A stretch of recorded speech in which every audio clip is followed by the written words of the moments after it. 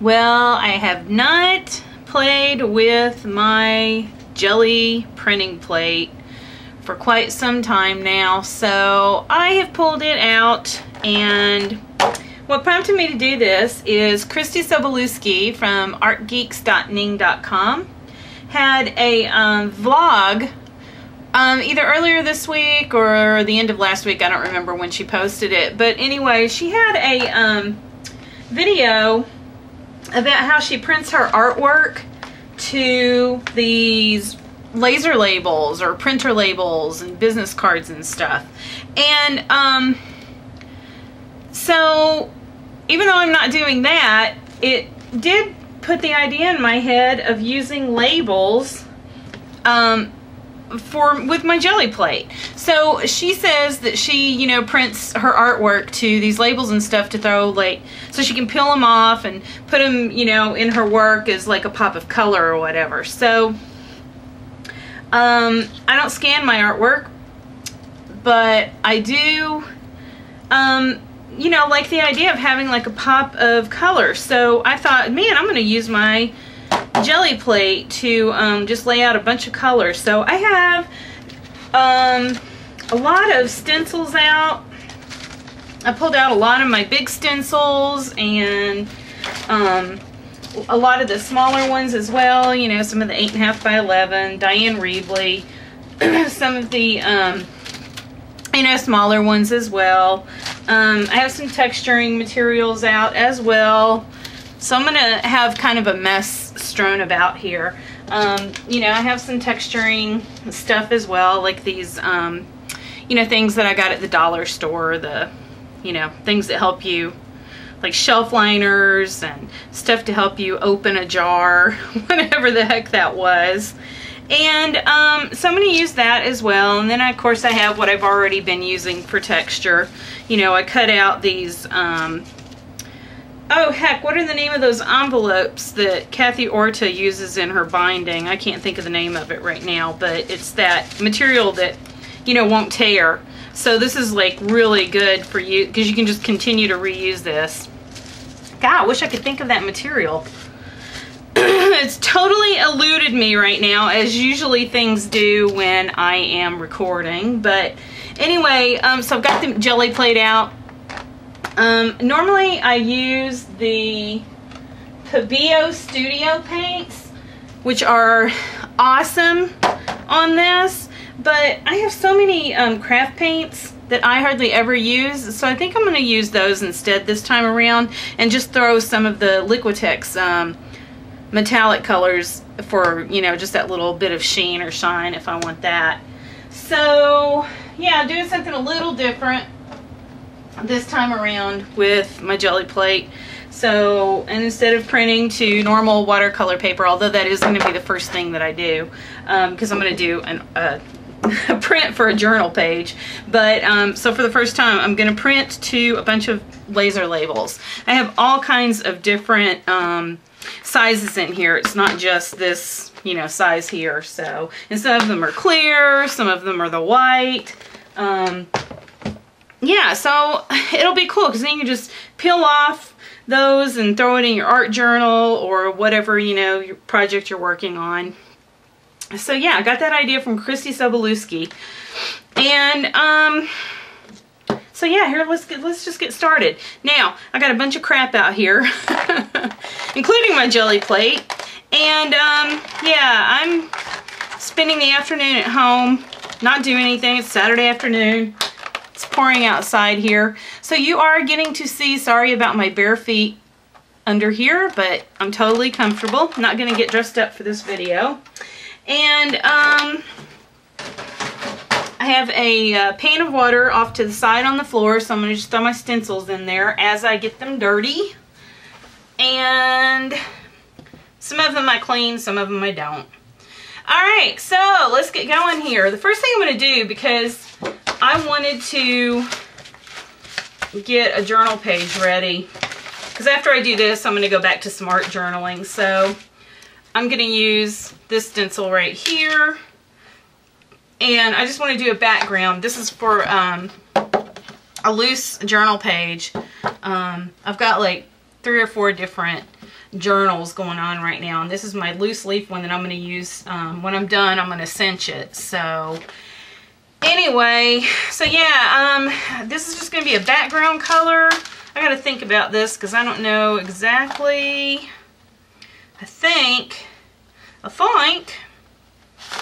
I am going to go to the top of this, and I think after I get the acrylic laid on it, I think when I go to put this, you know, finally in my art journal and work on it, I'm going to do watercolors inside for the tree. So I have to think about the background, and I think I'm going to have it be like a dark page. So I think I'm going to use black and copper on this for my background to start out with. So here we go. I'm just going to put some of this out. Some of the black. There we go. Got my brayer. I don't want to mix that up. And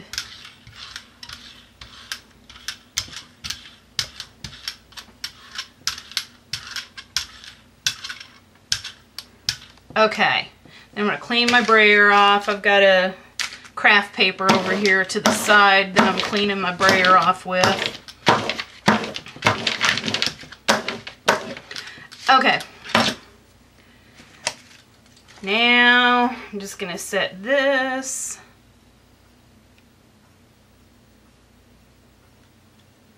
right here on top like so.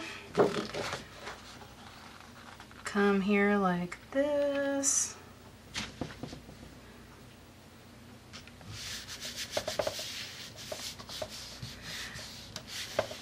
And this ain't nothing new that you haven't already seen a gazillion times if you've watched any videos with the jelly plate.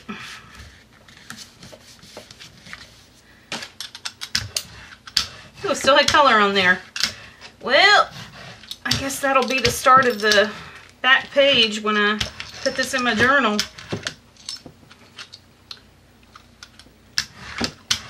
Okay.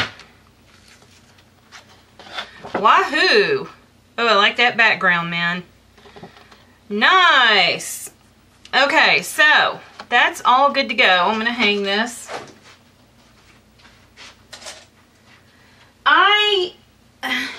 Usually when I do these prints, I just throw it to the side. I've got so much crap strewn out here, though, that I can't really move around too much all over my floor here. So I'm going to hang these with a clothesline clip. I have a closet here in my craft room that I'm just going to hang it off the rail. So just like it's clothes drying. All right. And you know, I don't know that I'll get anything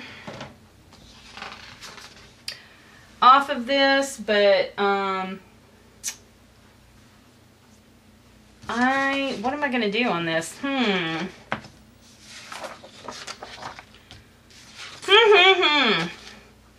just going to throw this over here.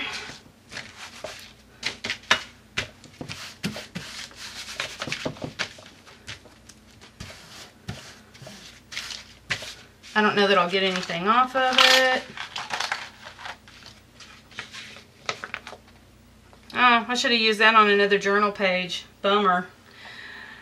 Okay, I'm going to color over that.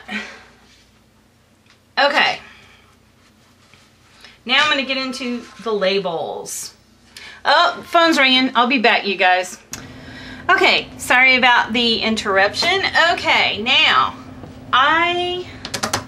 back to the labels. All right, so here we go. These are just some clear laser labels, and you can't even see them, but like I said, it'll be really interesting to get some color on here, and then when I'm working in my art journal, I can just like peel these off and you know throw them on my page somewhere. And I think that's a great idea. So thank you, Christy Sobolewski, for that great idea. Even though I'm not using it quite the same way, close enough. All right, now colors. Here we go. Back to the craft paint, and I think I'm going to use a pink and an orange. Pink and orange. What have we got here? Bright orange and carousel pink.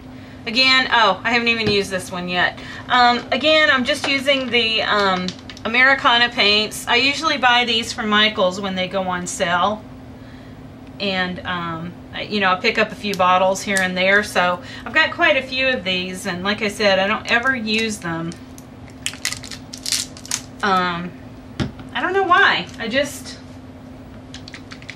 don't use these when I'm art journaling or doing canvases. Okay.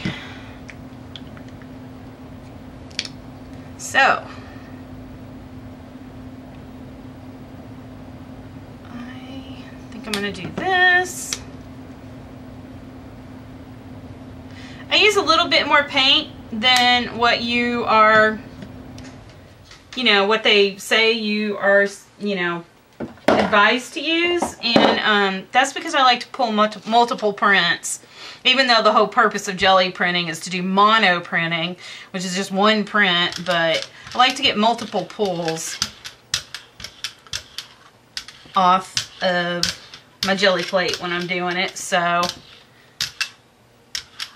I picked up that little tidbit from Patti Parrish here on YouTube. She has some great videos on the jelly plate as well. So okay, I'm going to use this eye stencil. This was actually a freebie from one of Patti's. Patti endorses these products for eye stencils, and so we got a discount off of one, and they also include, if you spend over a certain dollar amount, you got a free stencil, and this was the free stencil that was included when I placed an order for it. I've also placed another order from Kim, I can't pronounce her last name, she's Kimmerbe here on YouTube. They had another on Art Geeks. If you're a member of Art Geeks, they had another 20% off coupon that they were running for a while, and so I got another order placed for these. But you should check out those websites as well if you're interested in the jelly plate, because 5 of the artists from that website were doing some great tutorials on this. Okay, I'll quit blabbering. Here we go. Putting that right there. I'm going to get in here.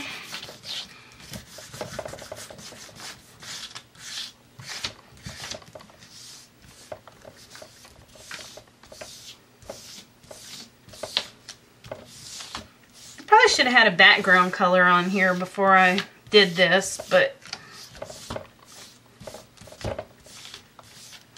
you know what? I ain't liking that either.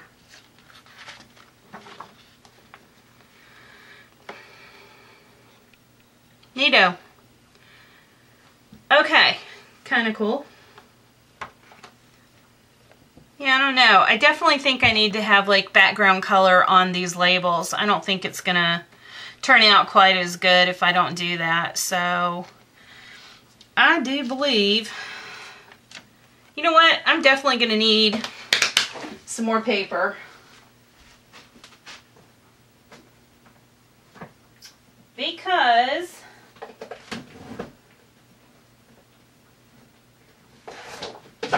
I'm gonna need to do the clean off. So I totally forgot about that. So I am gonna get just some, you know, medium weight cardstock out. This is office supply cardstock, so that I can do my clean off on these. So I'm going to grab another label, put it down, flip this over on top of this so that you get the most bang for your buck here.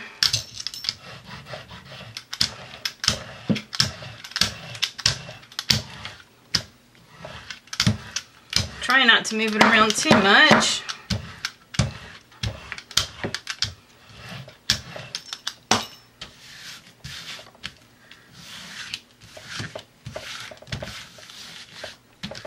This is dirty work.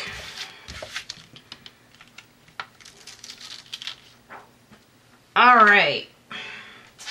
Stick that in my water.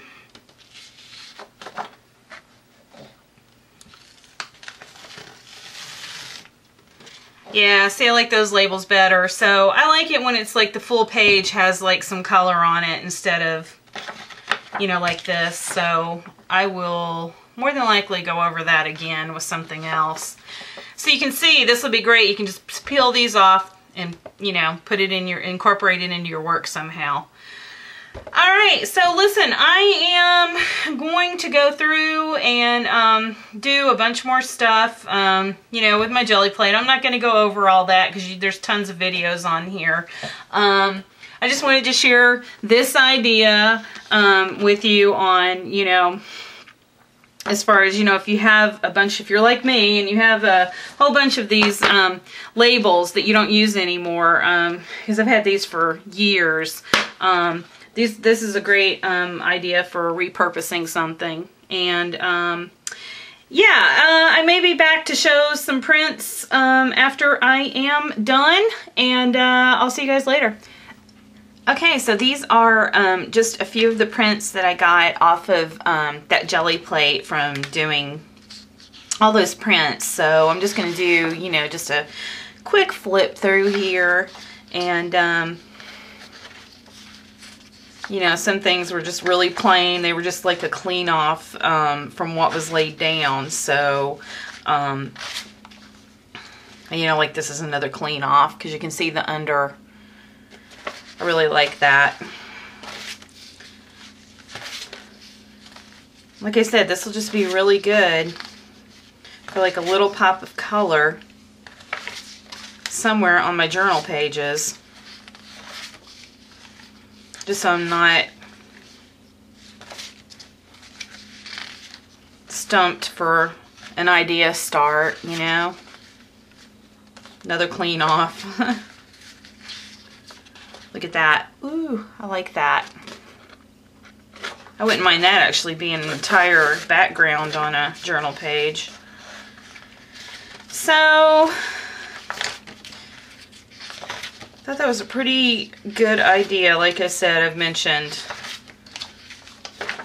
that Christy had. So I'm going to put a link down to all the people I've mentioned down below in the description. So if you want to check them out, so here's an idea of how I'm going to use it. So like this right here is just one of these Daler Rowney journals that I actually use for like a clean off. So you know, like cleaning off you know, whatever I'm working on, stencils.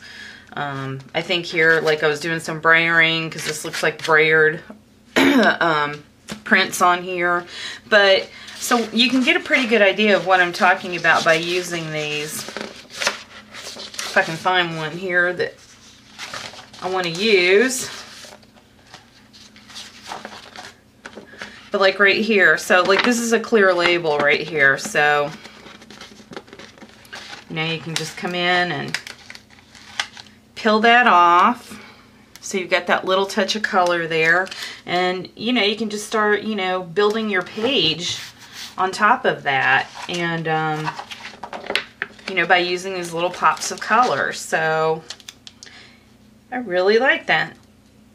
It's just a good way to start out a page or finish one that you're working on. And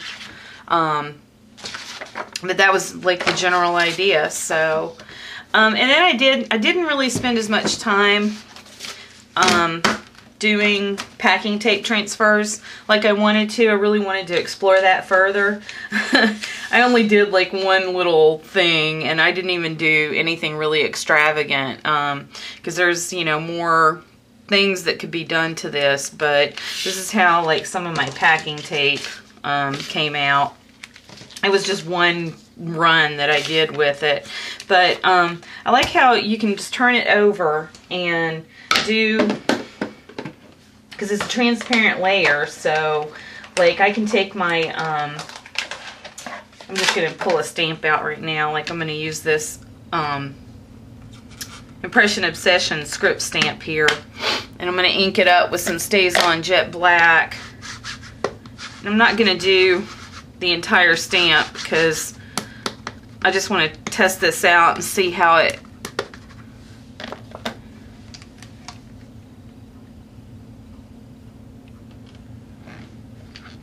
turns out if I stamp on this.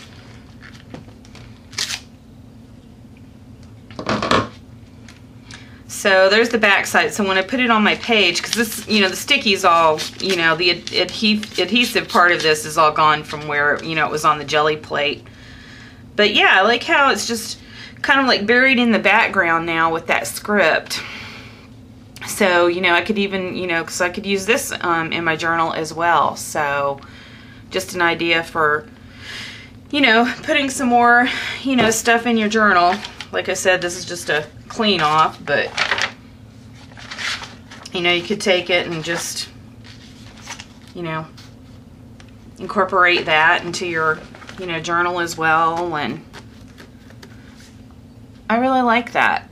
So just some ideas.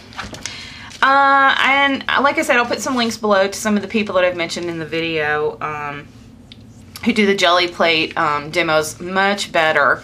Like I said, this was mainly just the idea of using the jelly plate with the labels. So yeah, thanks for watching, you guys. I'll see you later.